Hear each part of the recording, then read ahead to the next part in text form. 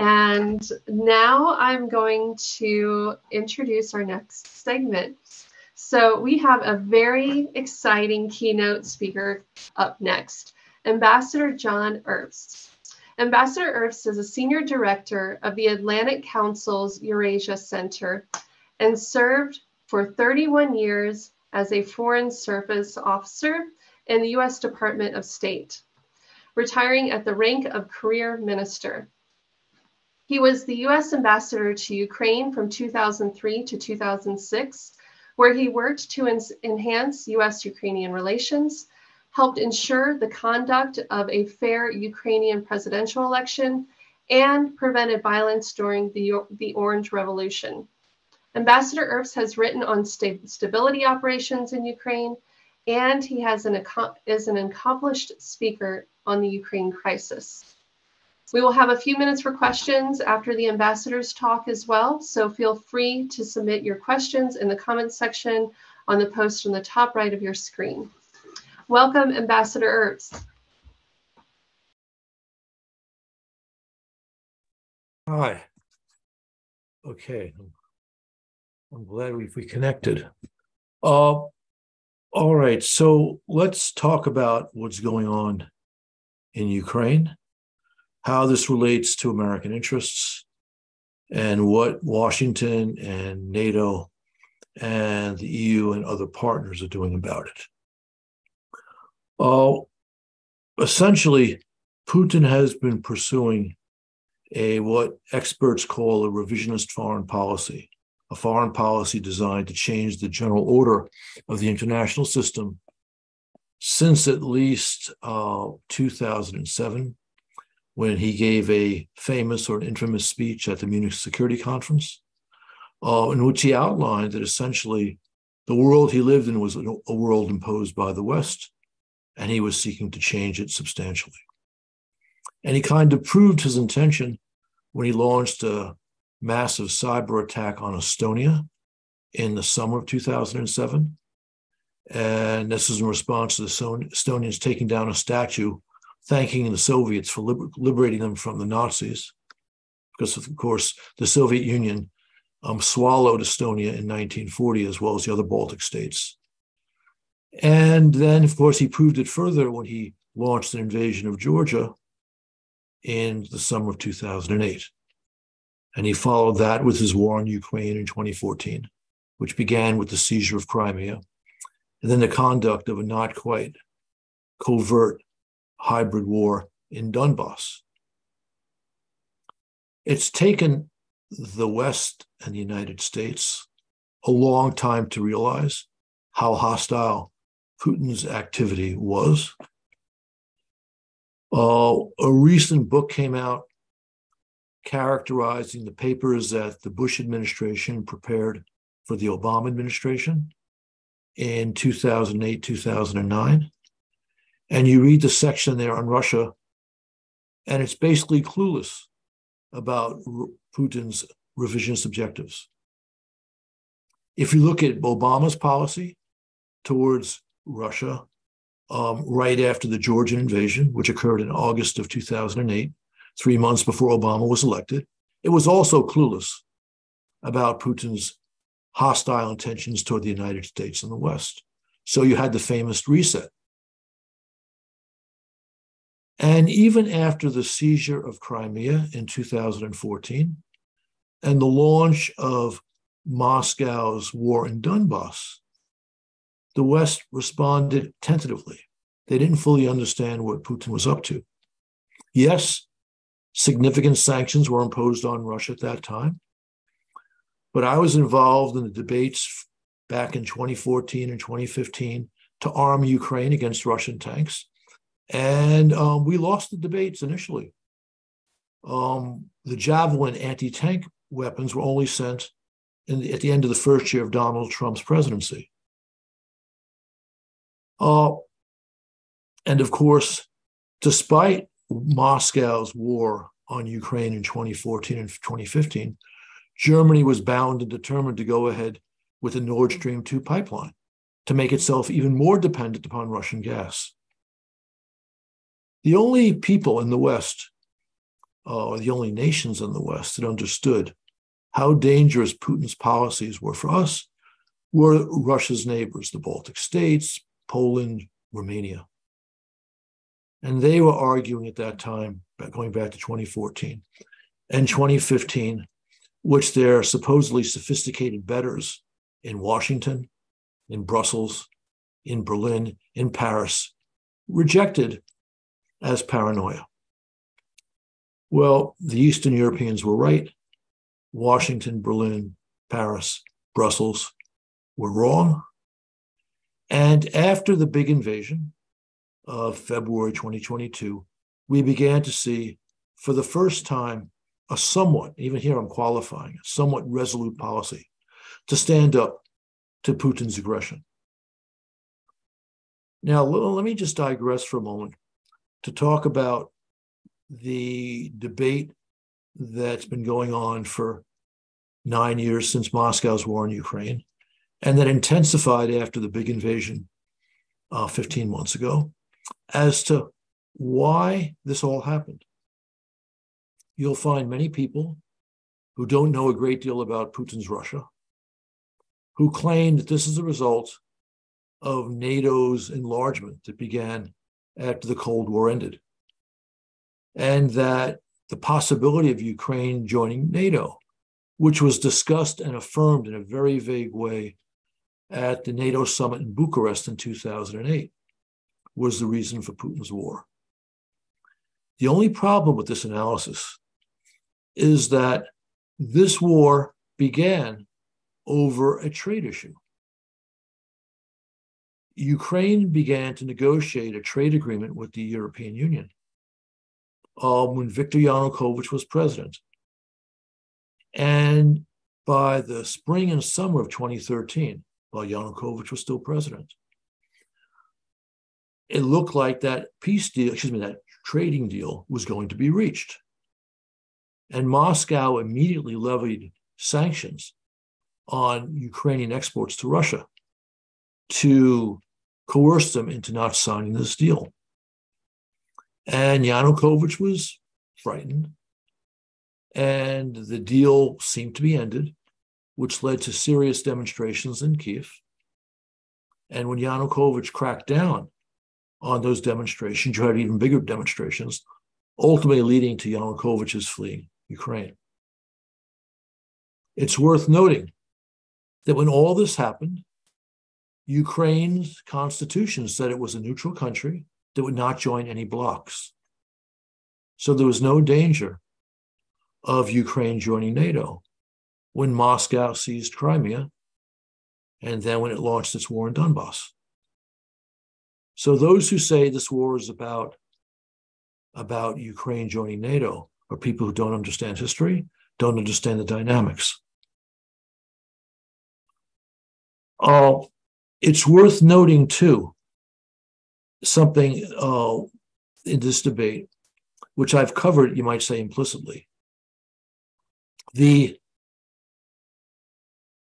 Some of the people who are arguing that the United States should not be supporting Ukraine and NATO should not be supporting Ukraine with weapons claim that Putin's objectives only extend to making sure that Ukraine does not join NATO.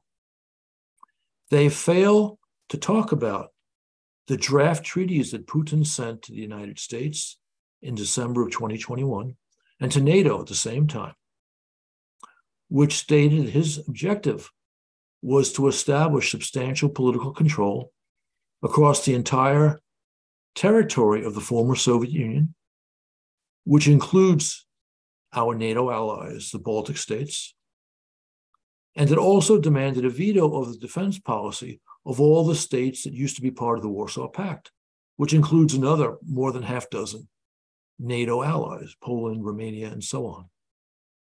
So Putin's objectives in his war on Ukraine are to establish that political control in Ukraine, to destroy Ukrainianness, which is something that Dmitry Medvedev, the former president of Russia, and the Russian media have said, which also sounds a lot like genocide. And that appeasing Putin by forcing Ukraine into a territorial compromise for an uncertain peace would not fix So what's happened since the big invasion in February of 2022? As I think you know, you have to give the Biden administration credit for providing substantial support to Ukraine and for rallying NATO to provide substantial support for Ukraine and working with the EU and others in imposing sanctions on Russia and providing economic support for Ukraine. And this is no small achievement, and it has been adequate to the task of making sure that Putin cannot win a victory in Ukraine. But the policy has not been much more than adequate because we have not taken the decisive steps with our allies. And if we take these decisive steps, our allies will follow to give Ukraine all the weapons that it needs to decisively defeat the Kremlin. If you followed the war, you know that while the administration brilliantly laid out what Russia would do in Ukraine, they were equally ignorant in anticipating the Ukrainian reaction. They thought that Kiev would fall within weeks. They thought that Putin would establish control in the heart of Ukraine very easily. And of course, it turned out quite differently. It may well be that the administration's very bad intelligence on Ukraine's ability to fight explain why the administration was very weak in sending weapons to Ukraine before the big invasion and for several weeks after it began. They wanted to avoid the dreadful embarrassment that they faced justly in Afghanistan when the Taliban captured billions of dollars of American military equipment. But even after it became clear that Ukraine was successfully defending Kyiv, successfully defending Kharkiv, which is even more interesting because that's Ukraine's second largest city, located less than 60 miles from the Russian border. And Ukraine successfully defended Chernihiv, a large city in the north, not too far from Belarus. But even then, the administration was slow in sending Ukraine the weapons it needed. They were slow sending Stingers, which can knock out aircraft very efficiently at the range of up to 10,000 feet. They were slow at sending rockets that can destroy ships. And Russians were using ships, especially those first 6 months after the big invasion, to launch devastating missile attacks on Ukrainian cities. They were slow to send the HIMARS, a military system, an artillery system none of us heard of, we now all know about. In the early days after the invasion, we sent HIMARS with a range of 40 kilometers, which were insufficient because after Moscow's defeat around Kyiv, around Kharkiv, they regrouped and began an offensive in eastern Ukraine and Donbass, which was making steady progress starting by April of last year and extending until late June, early July. Ukraine was asking for HIMARS with a longer range in order to stop that offensive. And the president said no multiple times. And then the administration got mad when Zelensky, in defense of Ukraine's interests, but also in defense of American interests, although the administration didn't understand that, approached Congress and said, please help us get these weapons. Because most Republicans, except for the isolationist Trump faction, want to get the better weapons to Ukraine. And a lot of Democrats do too, although they were willing to heed the strictures of the White House and not speak up publicly in favor of those weapons. Privately, yes, publicly, no.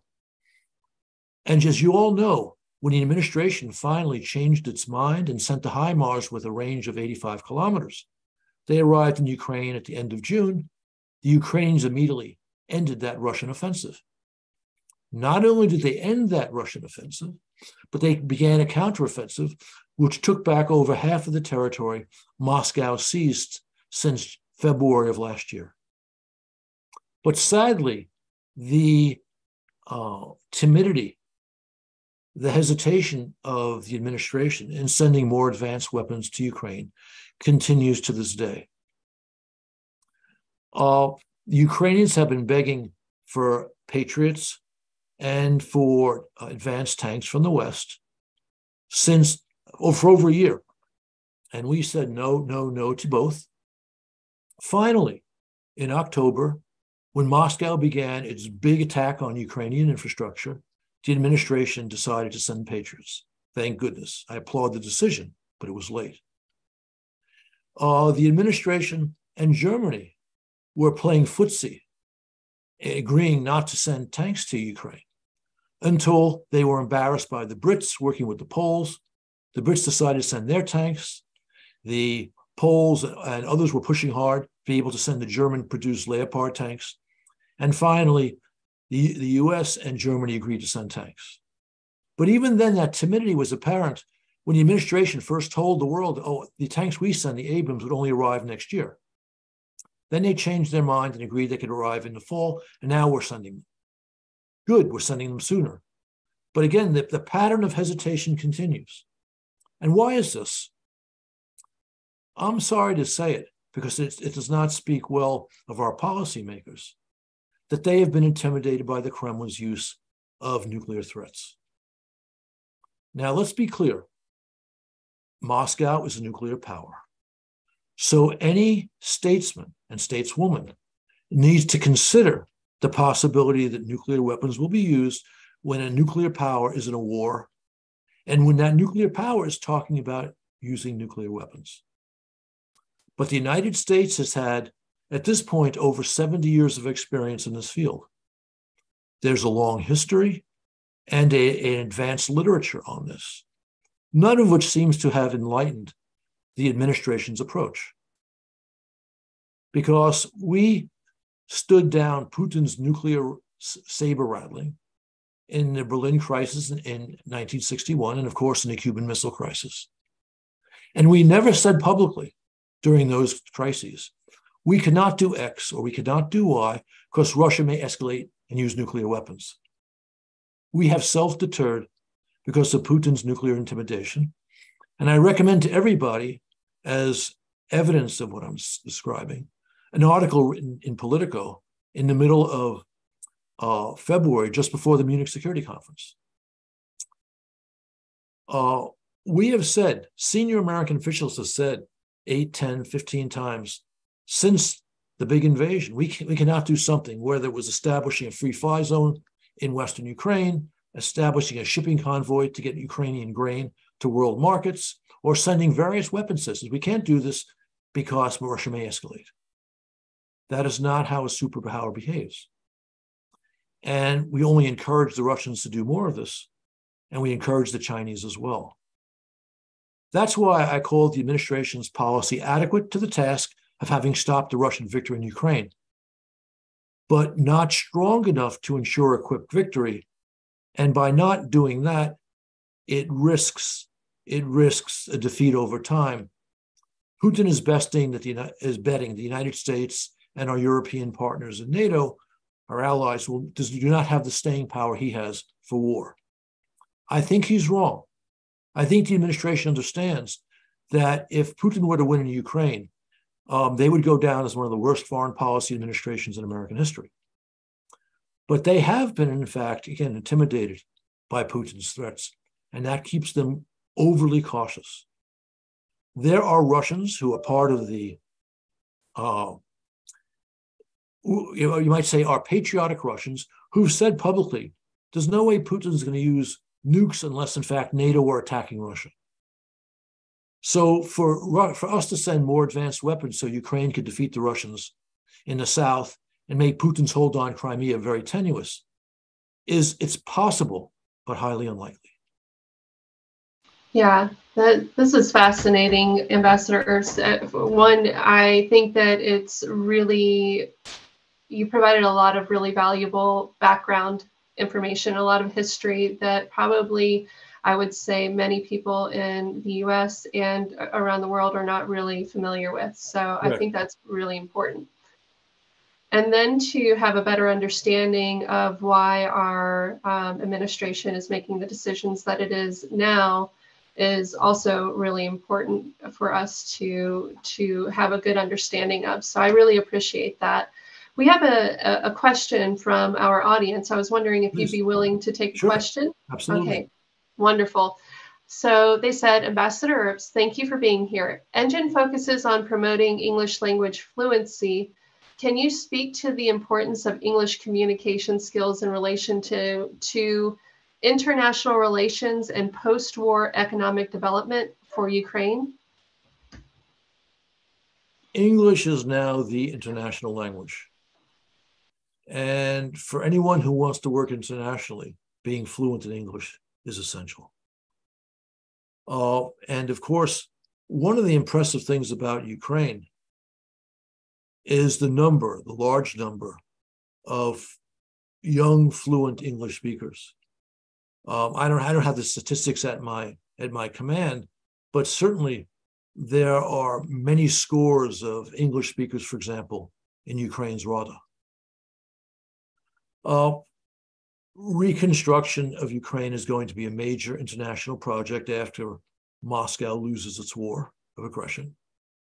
And English will be essential for most people participating in it. Obviously, there are senior Ukrainian officials who don't speak English, and that will not be a bar to their participation. Same is true from officials from some other countries. But all of those officials will have aides who speak excellent English.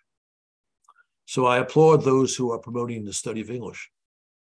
I also applaud those in the United States who are advancing the study of foreign languages, which we are not good at. Yes, thank you. I appreciate it. Well, I thank you for your time today. It was really a pleasure to have you, and really you brought a lot of great knowledge, and we're thankful you're willing to share it with us. My pleasure. Thank you. Bye-bye. You're welcome. Bye now.